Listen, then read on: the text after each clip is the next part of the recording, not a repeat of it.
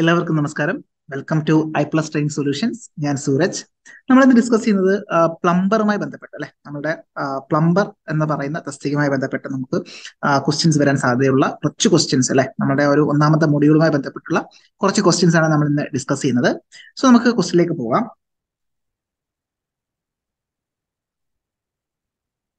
So ഒന്നാമത്തെ ചോദ്യം ഇതാണ്. ചോദ്യം: what is the colour code of Bins four waste paper segregation? Okay, അപ്പൊ നമ്മുടെ ഒന്നാമത്തെ മൊഡ്യൂളിനകത്ത് നമുക്ക് ഇത്തരത്തില് സേഫ്റ്റിയുമായി ബന്ധപ്പെട്ട് അല്ലെ, നമുക്കിവിടെ വേസ്റ്റ് എങ്ങനെ നമുക്കത് ഡിസ്പോസ് ചെയ്യാം എന്നുള്ള ഒരു ഏരിയയുമായി ബന്ധപ്പെട്ടാണ് ഈ ക്വസ്റ്റ്യൻ വന്നിട്ടുള്ളത്.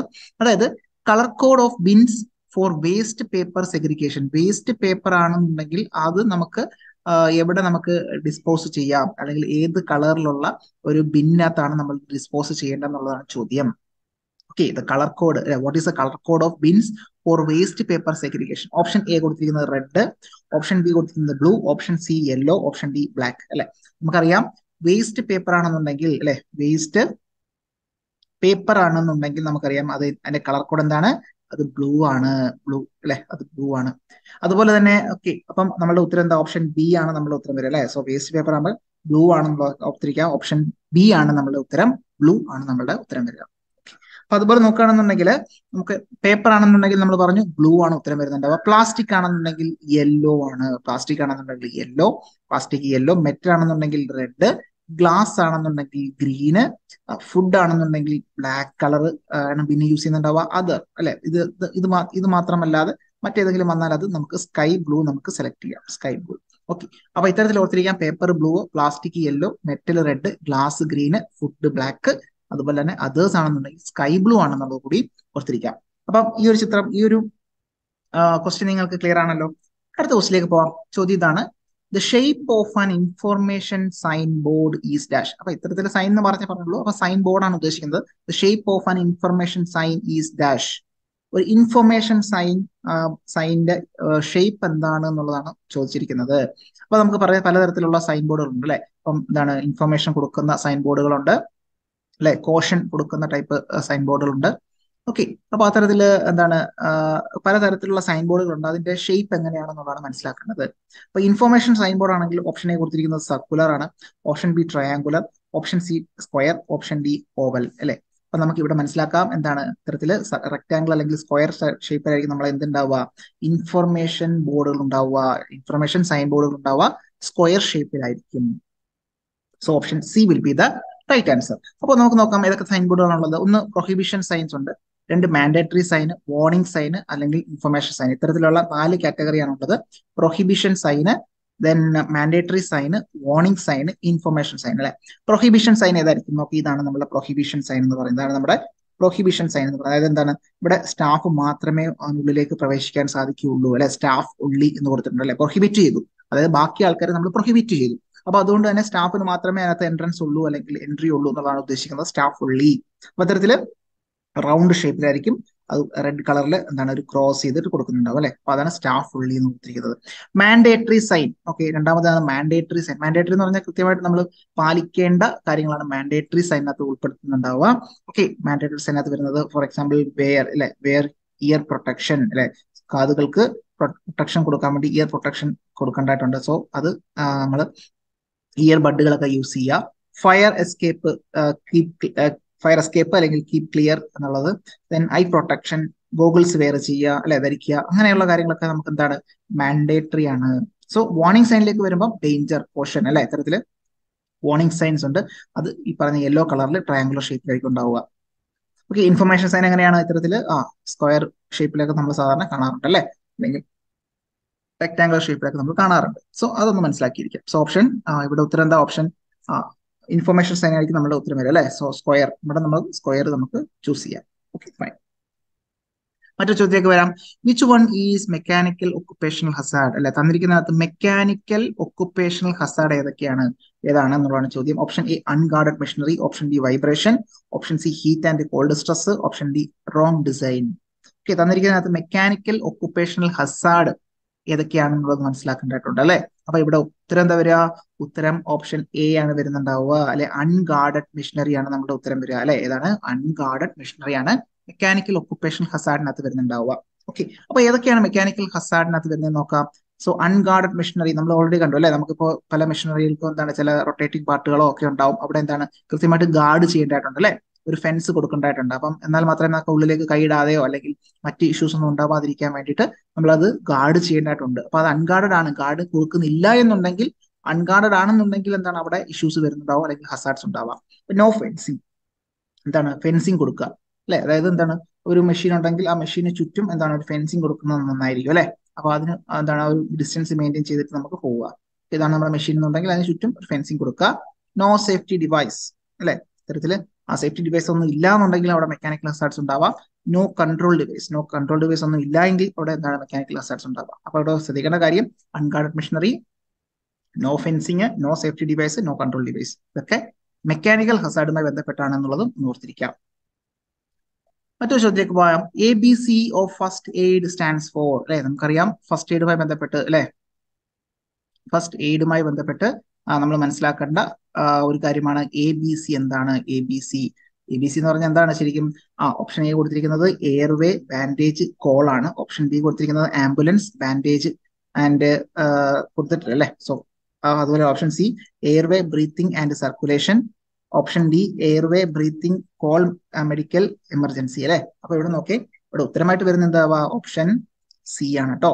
അപ്പം എയർവേ വേണം, അതുപോലെ തന്നെ ബ്രീതിങ് അല്ലെ, ബ്രീത്തിങ് വേണം അല്ലെ. So breathing, last one is circulation. അപ്പം ബ്ലഡിന്റെ സർക്കുലേഷൻ നമുക്ക് വേണം. അപ്പൊ ഈ മൂന്ന് കാര്യങ്ങളാണ് എ ബി സി എന്ന് ഉദ്ദേശിക്കുന്നത് കേട്ടോ. ഓർത്തിരിക്കാം. So A B C first aid എന്ന് പറഞ്ഞാൽ ബേസിക്കലി എന്താണ്? എയർവേ ബ്രീത്തിങ് സർക്കുലേഷൻ ആണ്. എയർവേ എന്ന് പറഞ്ഞാൽ എന്താണ്? കൃത്യമായിട്ട് ഒരു പാസേജ് ഓഫ് എയർ കൊടുക്കുക അല്ലെ, കൃത്യമായിട്ട് കാറ്റ് കിട്ടുന്നിടത്തേക്ക് ആളുടെ മാറ്റുക എന്നുള്ളതാണ് എയർവേ എന്ന് ഉദ്ദേശിക്കുന്നത്. ബ്രീതിങ്, കൃത്യമായിട്ട് ബ്രീത്തിങ് ചെയ്യാനുള്ള ഒരു സഹായം കൊടുക്കുക അല്ലെ, ആർട്ടിഫിഷ്യൽ കൊടുക്കണമെങ്കിൽ അങ്ങനെ കൊടുക്കാം. അപ്പൊ അത്തരത്തിൽ breathing if stops the victim may die soon, hence means providing supporting four breathing is an important next step അല്ലെ. നമ്മൾ സി പി ആർ കൊടുക്കാറുണ്ടല്ലോ അത്തരത്തില്. നമ്മൾ എന്താണ് ബ്രീത്തിങ്ങിന് വേണ്ടിയിട്ട് നമ്മൾ സപ്പോർട്ട് ചെയ്യുക ആളെ അല്ലെ. ആദ്യം എന്താണ് കൃത്യമായിട്ട് എയർ ഉള്ള ഭാഗത്തേക്ക് അയാളെ മാറ്റുക അല്ലെ. എല്ലാവരും കൂടി നിൽക്കുന്നതിന് പകരം നമ്മൾ എന്താണ് ഒരു ആളിനെ അല്പം ശുദ്ധമായി കിട്ടുന്ന ഭാഗത്തേക്ക് അയാളെ മാറ്റുക എന്നുള്ളതാണ് ഒന്നാമത്തെ ചെയ്യേണ്ടത്. 2, ആളിനെ ബ്രീത്തിങ്ങിന് സഹായിക്കുക. 3, ആളുടെ ബ്ലഡ് സർക്കുലേഷൻ മെയിൻറ്റെയിൻ ചെയ്യാൻ അല്ലെ. ഇത്തരത്തില് blood circulations is A vital to keep person alive അല്ലെ. ആൾ ജീവിച്ചിരിക്കണം എന്നുണ്ടെങ്കിൽ നമുക്കറിയാം ബ്ലഡ് സർക്കുലേഷൻ നമുക്ക് വേണം. ഫസ്റ്റ് ഇത്തരത്തിൽ നമ്മൾ എന്ത് ചെയ്യേണ്ടത്? ഇത്തരത്തിൽ ബ്ലഡ് സർക്കുലേഷന് വേണ്ടുന്ന കാര്യങ്ങൾ നമ്മൾ ചെയ്യാറുണ്ട്. Okay fine. Which vice has A movable ജോ? അടുത്ത ക്വസ്റ്റിലേക്ക് പോകാം. Which vice has A movable Joe that works vertically അല്ലെ. ഏത് വൈസിനാണ് മൂവബിൾ ജോ ഉള്ളത്? ദാറ്റ് വർക്ക്സ് വെർട്ടിക്കലി അല്ലെ, വെർട്ടിക്കലായിട്ട് വർക്ക് ചെയ്യുന്ന രീതിയിലുള്ള മൂവബിൾ ജോ ഉള്ളത് ഏത് വൈസിനാണെന്നാണ് ചോദ്യം. Option A bench vice, option C pipe vice, option C hand vice, option D quick release vice. Okay, ഇവിടെ എന്താ ഉത്തരം വരിക? Which vice has A movable Joe that works vertically അല്ലെ. ആ ഒരു വൈസിന് വെർട്ടിക്കലായിട്ട് മൂവ് ചെയ്യുന്ന മൂവബിൾ ജോ ഉള്ളത് ഏതായിരിക്കും? നമുക്കറിയാം പൈപ്പ് വൈസ് ആയിരിക്കും. Option B will be the right answer. Option B will be the right answer. So ഈ ഒരു ചിത്രത്തിൽ കാണുന്നതാണ് നമ്മൾ പൈപ്പ് വൈസ് എന്ന് പറയുന്നത്. ഇത്തരത്തിലുള്ള 4, ഒരു പൈപ്പ് ഹോൾഡ് ചെയ്യുന്ന സമയത്ത് അവിടെ എന്താണ് 4 പോയിന്റിൽ അവിടെ കോൺടാക്ട് മെയിൻറ്റെയിൻ ചെയ്യുന്നുണ്ടാവും. സോ ഇവിടെ ആ ഒരു സ്പിന്നിൽ മൂവ് ചെയ്ത് മുകളിലേക്കാണ്. അപ്പം അത്തരത്തിൽ മുകളിലേക്കും താഴേക്കും ആയിരിക്കും മൂവ് ചെയ്യുന്നുണ്ടാവുക. സോ അങ്ങനെയാണ് അത് ഹോൾഡ് ചെയ്യുന്നത് എന്നുള്ളതും ഓർത്തിരിക്കാം. അടുത്ത ചോദ്യത്തിലേക്ക് വരാം. Which chisel type is used for cutting keyways, groove and slot? അതെ, ഇതൊക്കെയാണ് കീവേ, ഗ്രൂവും സ്ലോട്ടും കട്ട് ചെയ്യാൻ വേണ്ടി യൂസ് ചെയ്യുന്ന ചിസൽ ഏതാണ്? Which type of chisel is used for cutting keyway, grooves and slot അല്ലെ. Option A diamond point chisel, option B flat chisel, option C cross cut chisel, option D half round nose chisel. So cutting keyway, groove, slot എന്ന് പറയുമ്പോൾ ഉത്തരം എന്തായിരിക്കും? That is option C cross cut chisel. Cross cut chisel ആയിരിക്കും ഉത്തരമായിട്ട് വരുന്നുണ്ടാവും കേട്ടോ. അപ്പൊ cross cut chisel ആണ് നമ്മൾ കീവേസ് അല്ലെങ്കിൽ ഗ്രൂവ്സ്, സ്ലോട്ട് കട്ട് ചെയ്യാൻ വേണ്ടി നമ്മൾ use ചെയ്യുന്നുണ്ടാവുക. Okay, cross cut chisel അല്ലെങ്കിൽ കേപ്പ് ചിസൽ എന്ന് പറയാറുണ്ട്. അപ്പൊ അത്തരത്തില് ക്രോസ് കട്ട് ചിസൽസ് ആണ് നമ്മൾ എന്താണ് ഇത്തരത്തില് നമ്മളുടെ ആ ഒരു സ്ലോട്ടുകളും ഗ്രൂവുകളും ഒക്കെ കട്ട് ചെയ്യാൻ വേണ്ടി നമ്മൾ യൂസ് ചെയ്യുന്നുണ്ടാവുക. സോ ഫ്ലാറ്റ് ചിസൽ ആണ് ഇവിടെ നമ്മൾ ഈ ചിത്രത്തിൽ കാണുന്നതാണ് ഫ്ലാറ്റ് ചിസൽ എന്ന് പറയുന്നത്. So remove metal from large surface and chip of excess metal from welded joints and casting അല്ലെ. വെൽഡഡ് ജോയിന്റ്സും അതുപോലെ തന്നെ കാസ്റ്റിംഗ്സിനും ഒക്കെ excess metals chip of use ചെയ്യുന്ന ഒരു ചിസലാണ് ഫ്ലാറ്റ് ചിസൽ എന്ന് പറയുന്നത്. Next half round nose chisel ഉണ്ട് അല്ലെ. ഹാഫ് റൗണ്ട് നോസ് ചിസൽ ആണ് ഇവിടെ കൊടുത്തിരിക്കുന്നത്. Half round nose chisel, half round ആയിട്ടുള്ള നോസ് ചിസൽ ആണ്. കട്ടിങ് ഓയിൽ ഗ്രൂവ്, അപ്പോൾ ഓയിൽ ഗ്രൂവുകൾ കട്ട് ചെയ്യാൻ വേണ്ടിയിട്ട് ഹാഫ് റൗണ്ട് നോസ് ചിസൽ. അതുപോലെ തന്നെ വെൽഡഡ് ജോയിന്റ്സ് കാസ്റ്റിംഗിലുള്ള എക്സസ് മെറ്റൽ നമ്മൾ റിമൂവ് ചെയ്യാൻ വേണ്ടിയിട്ട് flat chisel. Then diamond point chisel അല്ലെ, ഡയമണ്ട് പോയിന്റ് ചിസൽ എന്ന് പറഞ്ഞാൽ squaring metals at corners and joint. അതുപോലെ തന്നെ കാസ്റ്റ് അയൺ പൈപ്പുകളിലൊക്കെ നമ്മൾ കട്ട് ചെയ്യാൻ വേണ്ടി, കാസ്റ്റ് അയൺ പൈപ്പ് കട്ട് ചെയ്യാൻ വേണ്ടിയിട്ട് നമ്മൾ എന്താണ് ഡയമണ്ട് പോയിന്റ് ചിസൽ യൂസ് ചെയ്യാറുണ്ട്. Squaring metal set corners joints അല്ലെ, ആ കോർണറിൽ സ്ക്വയർ ചെയ്തെടുക്കാൻ വേണ്ടിയിട്ട് നമ്മൾ ഡയമണ്ട് പോയിന്റ് യൂസ് ചെയ്യാറുണ്ട്. വെബ് അല്ലെങ്കിൽ പഞ്ചിങ് ചിസൽ, വെബ് ചിസൽ അല്ലെങ്കിൽ പഞ്ചിങ് ചിസൽ എന്ന് പറഞ്ഞാൽ used for separating metals after chain drilling. അതായത് ഇത്തരത്തിൽ ഒരു പ്ലേറ്റ് എടുക്കുക, ഇവിടെ നമ്മൾ എന്താണ് ഇത്തരത്തിൽ നമ്മൾ ചെയിൻ ഡ്രില്ലിംഗ് അല്ലെ, അടുപ്പിച്ചടുപ്പിച്ച് ഡ്രില്ല് ചെയ്തിരിക്കട്ടെ അല്ലെ. അപ്പം നമുക്ക് ഇവിടെ ഒരു ഈ ഒരു പോർഷൻ നമ്മൾ കട്ട് ചെയ്ത് മാറ്റണമെന്നുണ്ടെങ്കിൽ എന്താണ് ഈ തരത്തിൽ ആ ഒരു പോർഷൻ നമ്മൾ എന്ത് ചെയ്യുന്നുണ്ടാവും, ഈ അടുത്തടുത്തുള്ള ആ ഒരു ഗ്യാപ്പ് നമ്മൾ എന്ത് ചെയ്യുന്നുണ്ടാവും, കട്ട് ചെയ്ത് മാറ്റുന്നുണ്ടാവും അല്ലെ. അപ്പൊ നമുക്ക് മൊത്തത്തിൽ ഈ ഒരു പോർഷൻ നമുക്ക് കട്ട് ചെയ്ത് മാറ്റാൻ പറ്റും. സോ അത്തരത്തിലുള്ള രീതിയിൽ നമുക്ക് യൂസ് ചെയ്യുന്നതാണ് വെബ് അല്ലെങ്കിൽ പഞ്ചിങ് ചിസൽ എന്ന് പറയുന്നത്. സോ മറ്റൊരു ചോദ്യമാണ്, Y is A ratchet stop provided to spindle of an outside micrometer?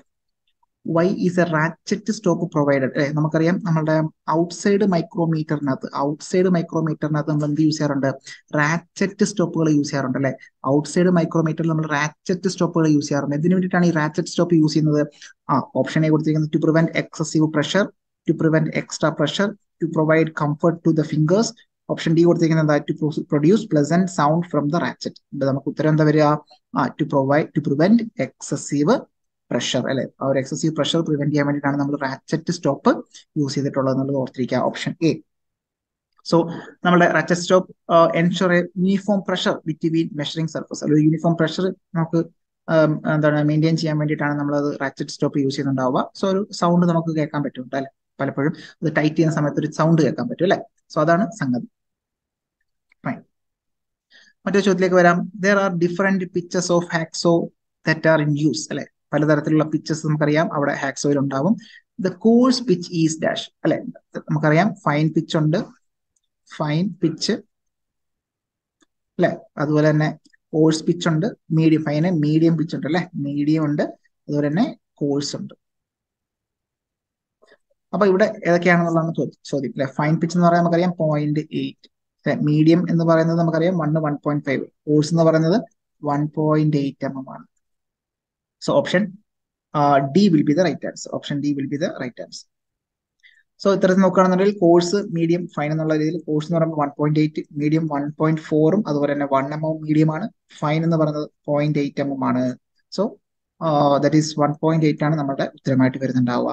So course pitch എന്ന് പറയുന്നത് 1.8 mm ആണെന്നുള്ളത് ഓർത്തിരിക്കുക. എന്താണ് ഈ പിച്ച് എന്ന് പറഞ്ഞാൽ, രണ്ട് കട്ടിംഗ് എഡ്ജുകൾ തമ്മിലുള്ള ഇടയിലുള്ള ഡിസ്റ്റൻസിനെ വിളിക്കുന്ന പേരാണ് പിച്ച് എന്ന് പറയുന്നത് അല്ലെ. So the distance between adjacent teeth, രണ്ട് ടീത്തുകൾക്കിടയിലുള്ള ആ ഒരു ഡിസ്റ്റൻസിനെ വിളിക്കുന്ന പേരാണ് pitch of the blade. Okay, clear ആണെന്ന് വിചാരിക്കുന്നു.